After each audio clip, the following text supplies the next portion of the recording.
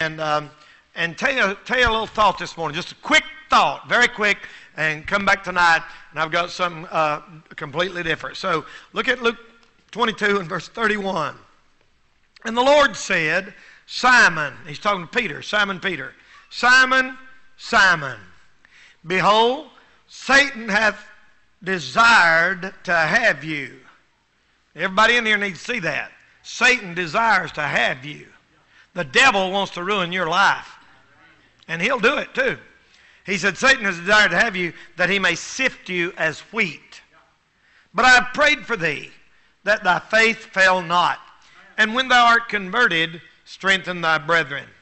And he, this is Peter, said unto him, Lord, I am ready to go with thee, both into prison and to death. Now, everybody knows this story of Peter leading up to denying the Lord, don't we? Everybody know this story, right? Save you a little time here if you read your Bible and know that story. Peter denied the Lord. He was the man who said, not me, Lord, that'll never happen. And he wound up doing it. Now, I want to preach this morning on the subject, are you headed for a fall? Are you headed for a fall? We all hear stories of people, friends, fellows, companions, and husbands, and wives, and business people, and preachers, and athletes, and musicians that fall. Oh, did you hear about so-and-so? They had a great fall. Did you hear about so-and-so? Man, they found out they was in all kinds of corruption and lost their business. Did you hear about so-and-so? They found out he was doing some kind of drugs and he got fired and he don't know the place for that team. Did you hear about so-and-so? We hear about people all the time that fall. As a matter of fact, when you hear about someone who falls, usually there are warning signs that preceded that fall that somebody should have noticed. Isn't that right?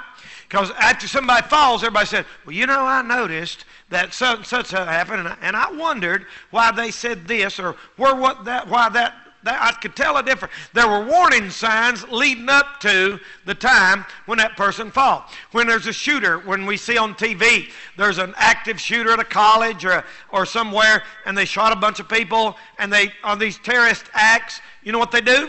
They go back, and they get that person's computer, and they look at every site they've been on.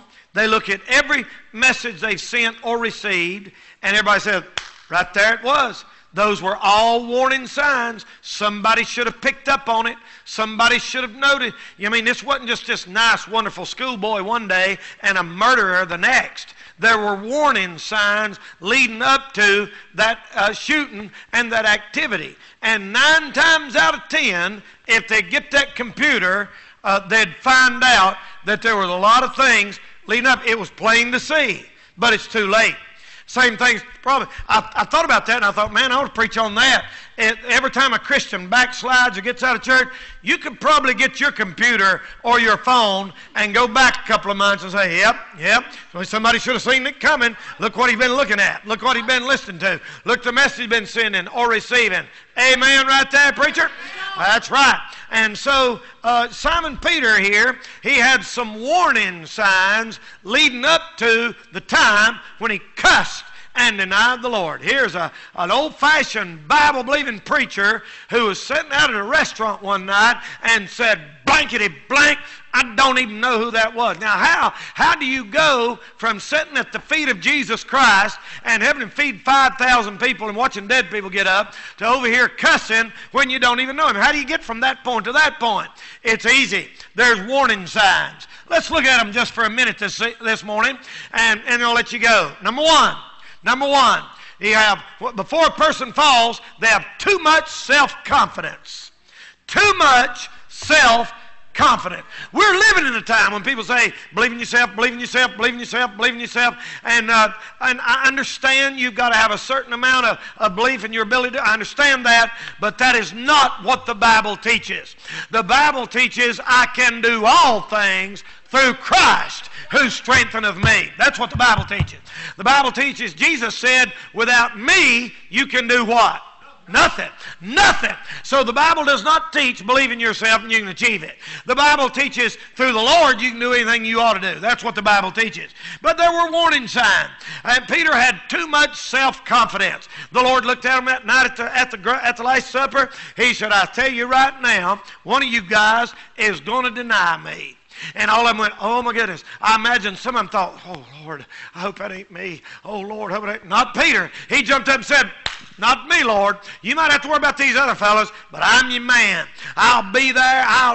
And you got to be careful about having this attitude of you have arrived. And listen, people, don't you ever, is everybody listening to me? Don't ever think that could never happen to me. Don't you ever think that. You're the next one on the devil's hit list. He's got his crosshairs on you right now. He looks for people that think, I've got this. I saw those compilation of people who celebrated too early. And there was a guy, I think he was a Dallas Cowboy football player. I think that one, saw 2 or 3 of them. And this guy somehow got an interception and they was playing somebody, I don't know who it was. And this guy, he intercepted the ball, right? And he was home free. And he was running down the field like this, and them fans started screaming. I mean, to tell you, that place was going crazy. It got louder, and he got to thinking, I'm the hero. So he started doing a little jig. You know how they dance a little bit and celebrated. He's holding the ball out like, yes, here I go. And about that far before he crossed the goal line, some fella come behind him, knocked the ball out of his hand. And I mean, brother, he lost it. They lost on account of that. You know what that guy's problem was? Too much self-confidence. He thought, look at me. yeah, he made a fool out of himself in front of that whole crowd and half the world. There's another guy who was running one of them bicycle races, and he was way ahead of everybody, and he was coming around the last lap, and he's coming around like this, you know, and the fans started screaming, you've won, you've won, you've won. And you know how they'll throw up their hands? He threw up both hands on that bicycle like, here I am, the great, and it started wobbling like this, and the fool fella out down there like to kill himself, and the second man come up and passed him up and won. You know what happens? Too much self-confidence. There's another guy, he got to celebrate. I don't think football players or basketball leaders should ever have to cheer for themselves. I don't think they ought to have to go like this, like worship me. I don't think they ought to have, I mean, people want to cheer for you, they will if they don't quit crying. And this guy, he coming in for a touchdown, he was wide open, and he was going to do some great thing and do like this and go, and turn a flip, you know, into the end zone. And he messed up and dropped the ball, and they lost. Now, ladies and gentlemen, life is full of stuff like that. About the time you think you're the best in town, about the time you think it would never happen to you, about the time you look down on your nose at other people and say, well, these other people might backslide, but not me, bless the Lord. I'm it, Lord. I'm the best one you got. You are headed for a fall, I promise you. The Bible is full of stories like this. David and Goliath, for example. You know, Goliath, you do understand that Goliath had a coat of mail. He had all that armor and everything, and there ain't no doubt in my mind Goliath had a helmet. They had helmets that come around like that and steel in front of, so you couldn't, you could see their eyes. I believe, I can't prove this, but I believe Goliath had his helmet off. And he was mocking David. And he kept saying, you can't hurt me. Get out of here, man. What's wrong with you? Go on, boy, before I feed you to the dogs. I make hamburger meat out of you. Now, go on, leave me alone. And old David come up there in the name of the Lord and knocked his brains out, buddy, and took that sword and cut his head off. You know why? He had too much self-confidence. Now, the truth is, Goliath was way stronger than David physically, but he relied on the Lord and he relied on himself. And look what happened. King Nebuchadnezzar, over in the book of Daniel, the Bible said he went out there that day and he looked at Babylon and he said, I want you to look at all this. Athletes are bad for that. Preachers are bad for that. Business people are bad for that. Entertainers and movie stars are like, yes, I'm the great one. You better watch that, having that attitude, people. You better stay low, I'm telling you. You better keep yourself humble. If you think you've got too much self-confidence, you are headed for a fall. Don't ever say, I'd never do that. Don't ever say, one of my kids would never do that. Because you don't know what one of your kids is liable to do. We don't know what you don't know what you'll do. Her kid one day said, what's the matter, Daddy? Don't you trust me? And Daddy said, no, I don't trust you. Your kids said, well, you don't trust me. Of course you don't trust them. You don't trust yourself. You don't trust no flesh. You're crazy if you trust them or you either one. We have to trust the Lord. So Simon Peter had too much self-confidence. Number two, he had a neglect of prayer. He had a neglect of prayer. You see, the Lord had them disciples out there that day before all this took place. And looked down and he said, you guys watch and while I go over here and pray. And the Lord went over and he prayed and he said, Father, I pray that you'd help this cup pass from me. You know the agony there's at over there in Gethsemane. And he come back and there was Peter asleep. And he said, you better get up, you better get up, you better get up, watch and pray, lest you enter into temptation. You know what he is saying? He was saying, Peter, there's some bad stuff coming. And if you ain't prayed up, you're going to fall. I'm saying to you this morning, who think everything's all right in your life, and you think since all your bills are paid, and life is good, like you all love to say, and everything, I'm telling you right now, you better pray now. You better spend some time in prayer. You better get in your prayer closet and pray, because just around the corner, things could change really, really quick. The Lord told him 3 times, you're going to deny me. And the Bible said men ought always to pray and not to faint. Not just, it's a shame that we have to nearly somebody get killed or somebody almost die before we'll pray. You better pray when things are going good. You better pray when the bills are paid. You better pray when everything's all right. You better pray, you better pray. We in our churches today, they over-organize and under-agonize. I mean, used to, churches would get in the prayer closet and agonize with God. Now we think, well, we'll organize this, we'll organize that, and we'll organize this. Nothing wrong with a little bit of organization, but I'll tell you better have some agonization too, if there is such a word. You better learn how to pray. You better learn how to pray. John Wesley, the great preacher, and David Brainerd, and Henry Martin, and Finney and Whitfield, and Spurgeon and Moody, every person who's ever impacted the world for the glory of God was a person of prayer.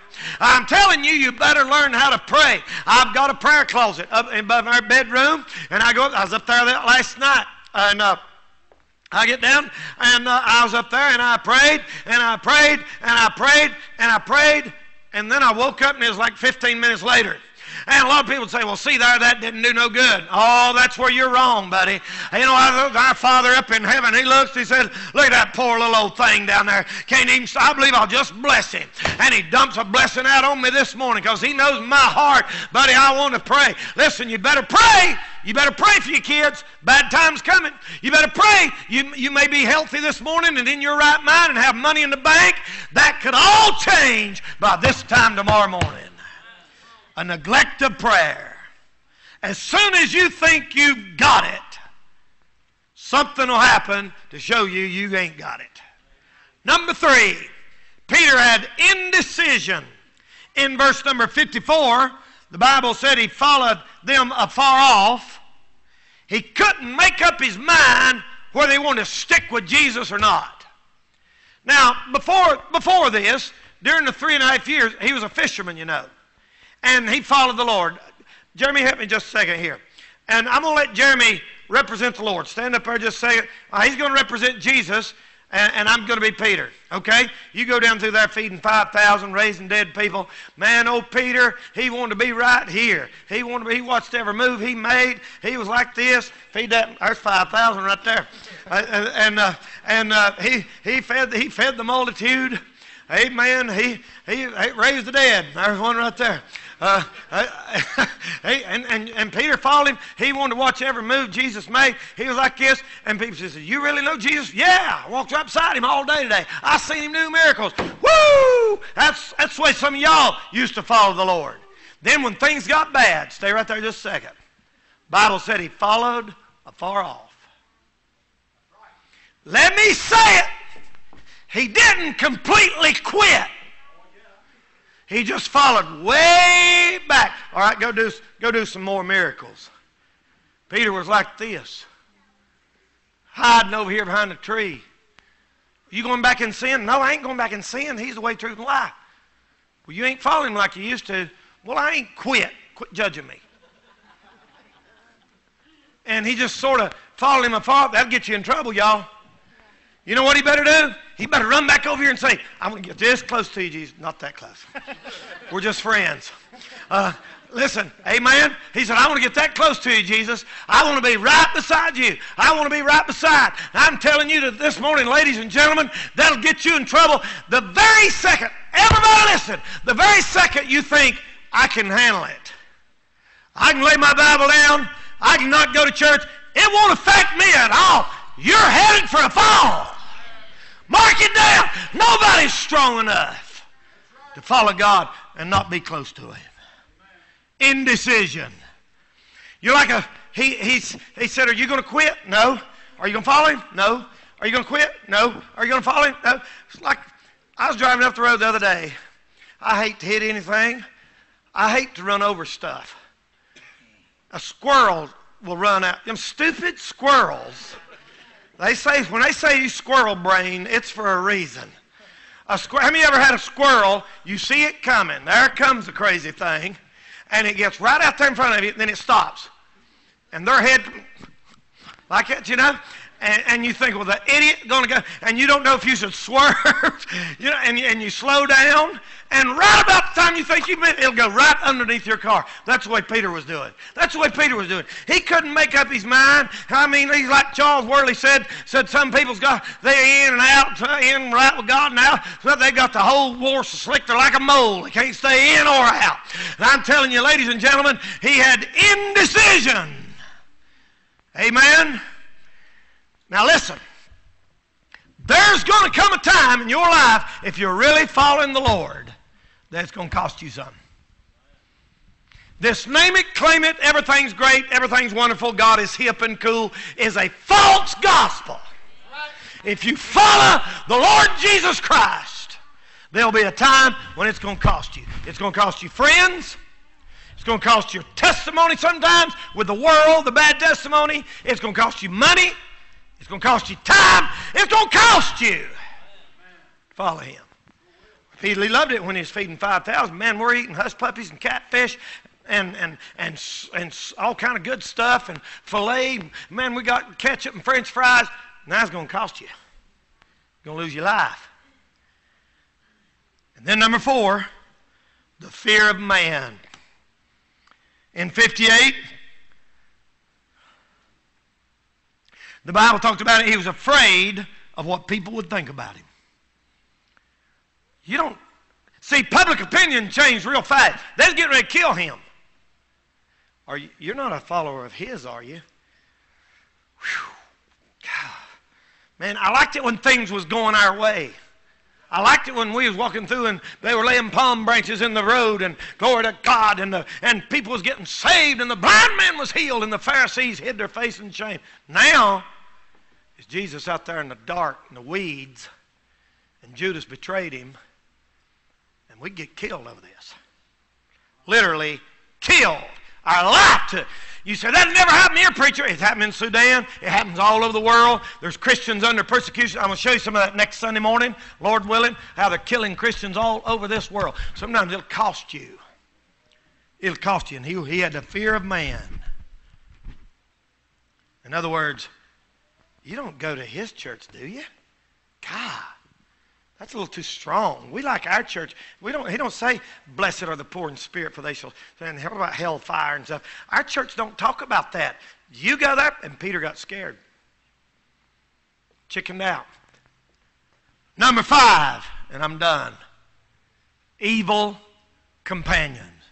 The Bible said that he went to the high priest's office and sat with the servants. And then the Bible said in verse 55, they sat and warmed themselves. You know what Peter did? He went over there and it was cold that night. And the servants of the high priest had built a fire over here and they was all sitting around talking. And he went over there and sat down with them and warmed himself. You know why the Holy Spirit put that in the Bible? He warmed himself by the enemy's fire. He warmed himself by the enemy's fire. Are you listening? That's in there for a reason. That's to teach you. Do you study the Bible? Do you study the Bible or just watch TV all the time? Get your Bible down and study. The Bible said he warmed himself at the enemy's fire. In other words, he said, I'm not following Jesus. Jesus is over there, and I'm going to warm myself.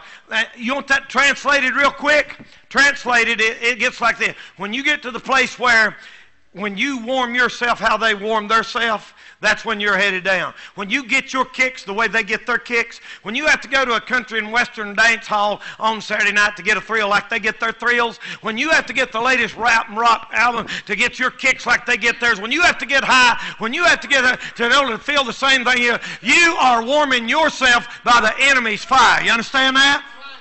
Folks, do you realize they was sitting there? Can you imagine what them servants was talking about? It wasn't the weather. One of them said, man, I heard they're going to kill all of them. Yeah, they got him. Well, he's been going around here 3.5 years, blaspheming the priest and everything else, trying to start a new religion. That's what he gets. And Peter's sitting there listening to all this. You hang around with that bunch on Saturday night that ain't living right and partying and getting drunk and all that. First thing you know, all you'll think about is bad stuff, and you'll chicken out. You'll chicken out. I don't want to hang around a bunch of people that's talking about getting rid of the Lord. I don't want to hang around people where his name is not mentioned or ever honored. People, do you realize we are living in a time when there's more? Y'all know that there was more death by overdose on drugs last year, 2016, than ever in the history of our country? 60,000 overdose deaths on drugs were in 2016 the most ever. It is now the leading cause of death among people under 50 is drugs. That means if you're under 50 today, the number one killer is opiates, pills, needles, pills. He ain't playing. The devil ain't playing, people. It's not a joke. You say, well, I'll just get a little high once in a while and all that. Listen, that's what them 60,000 people said. Them fentanyl patches and stuff are like 30 times more powerful and more dangerous than heroin. And people are dying at the rate of 90 per day.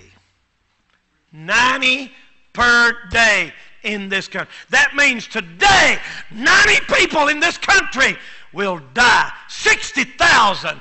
2/3 of the population of Burke County will die this year total because of drugs. You know why? Evil companionship. I'm going to make a statement, and I'm going to say a thing or two, and I'm done. It makes all the difference, the people that you hang around. Whoever you hang around, the Bible teaches it. The Bible says, he that walketh with wise men shall be wise, but a companion of fools shall be destroyed. You hang around a bunch of nuts, you're going to be a nut. You hang around a bunch of people raising Cain, you're going to raise Cain. You have a bunch of people getting high, you'll be getting high. You say, well, I'm just trying to reach them. No, they're going to reach you. The Bible says, come out from among them. Be ye separate, saith the Lord. Listen, you know what Peter should have done? Peter should have things that are higher, things that are nobler. These are the Lord my sight. See, you guys, I'm going to go die with him if that's what it takes. But he went and he cursed and he denied God. He is headed for a fall. Because he hang around the wrong crowd. There's people sitting in here this morning. If you don't get a grip and run to Jesus Christ before it's too late, you are headed for a fall. You say, well, what about my friends? They ain't your friends. They ain't your friends. I was listening to Phil Kidd preach, and he was talking about when he got saved. He got saved about the same time I did. And he said when he was still in high school, he got saved. And he said he wouldn't go to his senior prom, wouldn't go to the prom. He said he knew what they was going to do. They was going to all get drunk and go somewhere and living fornication all night and sin and all kinds of wickedness. And he said, I'm not going to go. He said, I just ain't going to go. And he said, I spent my senior prom night at my house in the bedroom by myself listening to long play albums of the Inspirations. 18 years old. And he said, I sat there and I listened to Inspiration and tears come down my cheeks. And I said, thank God. You say, oh, that's crazy. Well, he's in the ministry right now doing great, and some of them people probably ain't even alive, probably dead and in hell right now. It makes a difference who you hang around and the people you hang out with. You're headed for fall. Some of y'all, I don't know who I'm preaching to. I have no idea. I have nobody in mind. But somebody in here needs to break off something, or you're headed for a fall. Let's stand by our head for prayer.